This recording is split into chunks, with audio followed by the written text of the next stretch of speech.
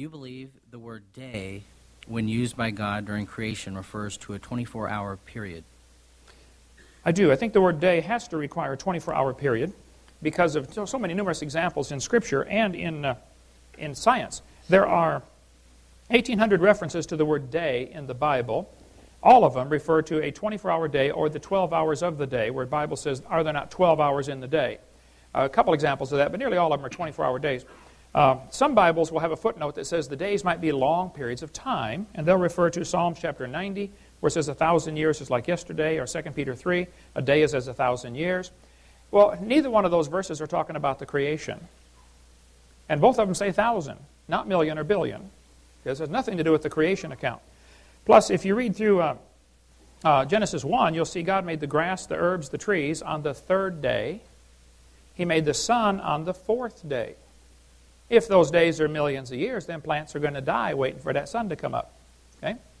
Plus, the insects are made on day 5. Now, the evolution theory, or the theistic evolution position that Mr. Callahan has taken, is totally inconsistent with the Scripture, that's for sure, which is why people like him nearly always say, the Bible's a good book, but it has mistakes. No, I think the Bible's a great book without mistakes, and I think his theory has mistakes, okay? Again, you go back to the symbiosis relationship. Certain animals require certain plants.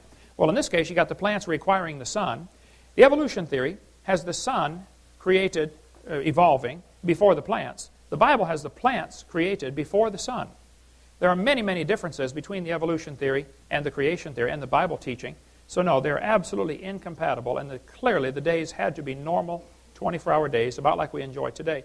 Because not only did the Scriptures teach that clearly, Exodus 20:11, in 6 days, the no death before sin issue, but also just the symbiotic relationships would say it has to be very rapid creation in just a few days. Thank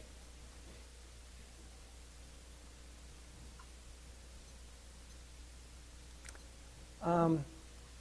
As far as a day, obviously, no, I do not believe that things were created as described, and Dr. Hovind actually pointed out a number of the inconsistencies in the creation story.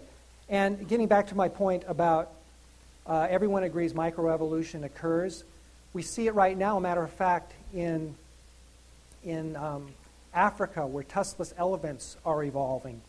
Certain genetics has caused certain elephants not to have tusks, so they're not shot. And we see it over and over in laboratory, so everyone concedes that. Now, the way the young Earth creationists get around that is by saying, well, 6,000 years is such a short period of time, you're not going to see a drastic change.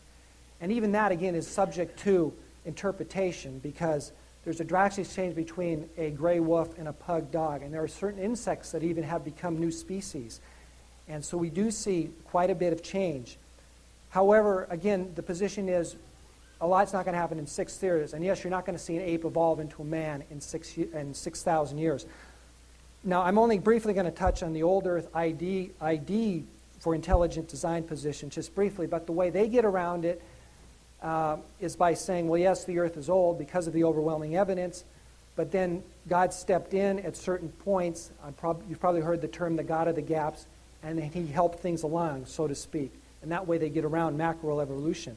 But no, it pretty much happens the way secular scientists say it does.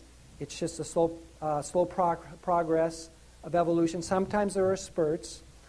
And getting back to the age, one of the key things is the age of the universe. And there are many arguments for and against. But one I'd like to point out is that stars explode. And I'll probably try to revisit that because I'm about out of my time. But there's a certain amount of mass that will compress and ignite the center.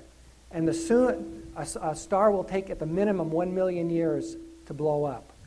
Mr. Callahan, please stay there. You pointed out inconsistencies, and I believe that was what you started going over. 1 minute on each side to explain the inconsistencies. Well, as Dr. Hovind mentioned, there are sequences. There are sequences where the sun was created and then the stars were created, and there's not a clear connection. And I go over the details of those actually in my book, which you can find. This is my hard copy paperback, which I wrote originally and was sold in some famous science magazines like Discover and so forth. It's also completely online. A complete free version is on the line. And you can read that, where I do go over the details of the inconsistencies. But I will get back, since I started on the sun thing, which is an inconsistency in that the universe is old.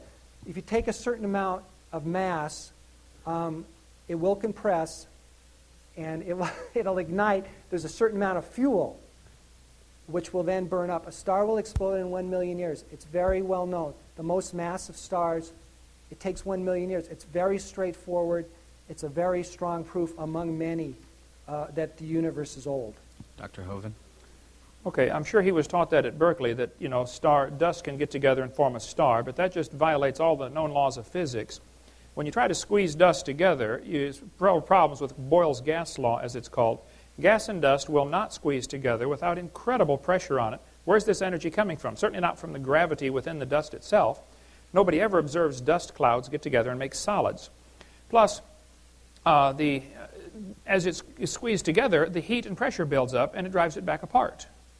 What he's teaching us is pure fantasy. There is no evidence for this whatsoever. Nobody's ever seen a star form.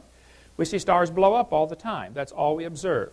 Last estimate are that there are 70 sextillion stars in the universe, which is 11 trillion per person. We never see one form. All we see is one blow up every 30 years or so. So no, that is absolute fairy tale stuff he's teaching there, that we see stars forming, or that stars can form even from dust. Dust doesn't get together and form solids. Doesn't happen. Violates the laws of physics.